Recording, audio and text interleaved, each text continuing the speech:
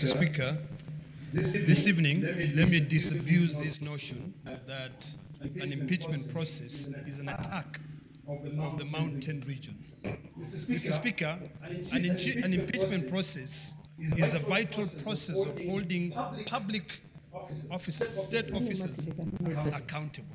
Mr. Speaker, I've heard on various occasions from my colleagues, those who oppose this motion, that we are targeting the mountain. I beg to differ, and I do so with the following. There is a lot of movement in the chamber, Mr. Speaker. Honorable Senators, and pause Olekina. Let's take our seat, please. And let us hear the Honorable Senator.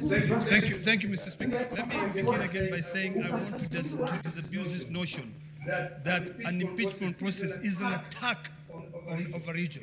It is not. It is a constitutional process that this House has been given the task to be able to hold public officers accountable.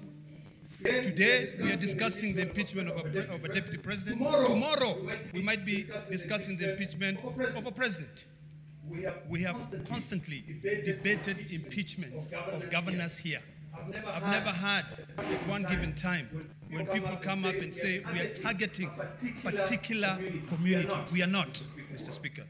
Mr. Speaker, we have been entertained this afternoon or the last 2 days with the defense alleging that the shareholding utterances made by the deputy president is that he was referring to the shareholding of the coalition agreement.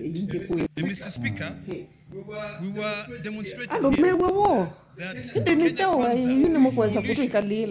agreed upon how they can be able to share different positions in government.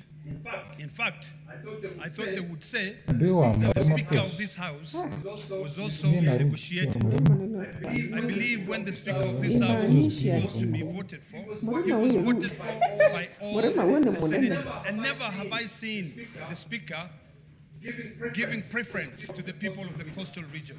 So, Mr. Speaker, I find those, I'm not convinced by the defense that the shareholding being uttered by the Deputy President is based on a coalition agreement. Mr. Speaker, the defense attempted to respond to the allegation on ground 8, whereby they say that the utterances violate section 132 of the Penal Code. It is important for us to know what section 132 of the Penal Code says.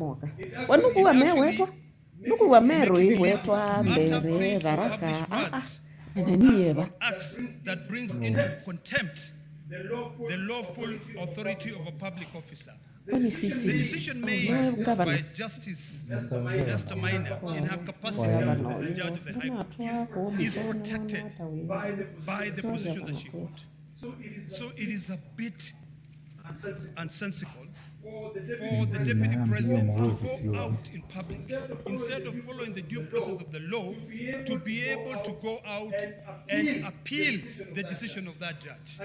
Until today, Mr. Speaker, the coercion which was used to be able to return the 200 million shillings back to the Deputy President, that money must go back to the public. Mr. Speaker, the Deputy President has got a forum. Article 240 of the Constitution puts him as one of the key members in the National Security Council. He has got a forum to be able to go out there and express his dissatisfaction with the NIS. When he calls a press conference and outright says that the Director General of the National Intelligence has completely brought that service into a halt, he was exposing the secrets of this country, and what he was doing is that he was actually saying that we have got no control.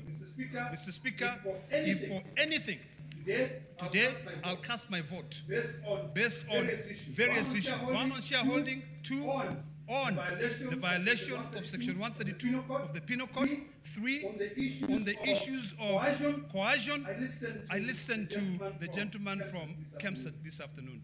When he said that he had to sit for hours at ESCC to be able to come out with one billboard. He was called on the 11th. When the defense were trying to justify that, instead of actually reading the recommendation made by the Senate, they were going through the submissions of one of the witnesses who appeared before my Committee of Health. So, Mr. Speaker, I'm convinced. Senator